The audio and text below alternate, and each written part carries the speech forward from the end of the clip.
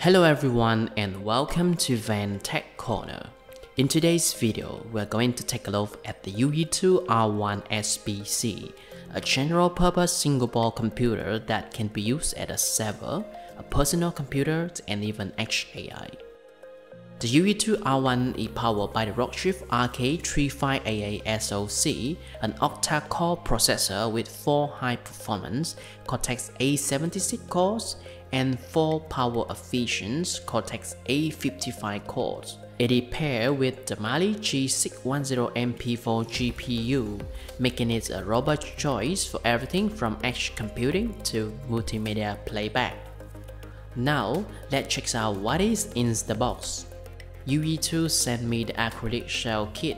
Inside, there is the R1 SBC, heatsink and mounting stand. It also comes with a 12V 3A power supply and acrylic casings. The USB to TTL debug tools is also given as a gift. Now, let's take a closer look at the device specification and I/O. The heart of the board is the Rockchip RK3588S SoC.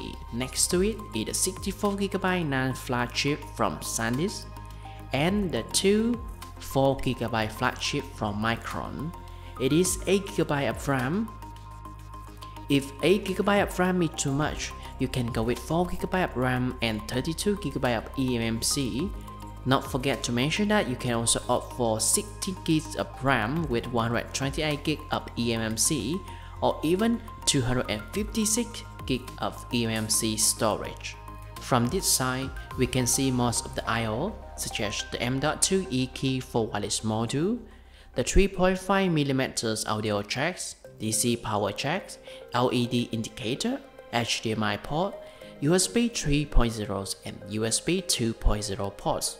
We also have Gigabit Ethernet, USB 2.0 extend connector, microSD card connector, and even the 30-pin GPIO, where you can access to GPIO, UART, I2C, SPI, ADC, and PWM.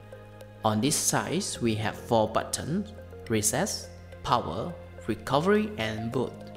We also have 1 CSI and 1 DSI port, and the same on the other side of the PCB. At the back of the PCB, there is another M.2 M key connector for NVMe SSDs or 4G LTE module. There is also an external fan connector, real-time clock connectors, and UART debug port. Well, I almost forget that we also have the antenna connector for the NFC readers and the audio output port. That is too technical. Now, I'm going to connect the DSI touchscreen, also from youyeetoo, and power on the device. Android was pre-installed and it worked flawlessly on the first boot. Booting was fast and the UI were responsive. We also have Wi-Fi connectivity since the Realtek RTL-AA52BE wireless module were installed. Video playback on YouTube is good. The video at 1080p and the raw frames were very little. Before moving on, let's see how is the performance with Aquarium OpenGL test. Using the default browsers with 500 features, the frame rate is stable at 60 FPS. We can see that the R1 is able to handle 5000 features with 40 FPS. More than that, the FPS is very low and playback is not good. Now, let's assemble the acrylic casing and see how it looks on the youyeetoo R1 SBC. Due to the video length, I will fast forward in this part.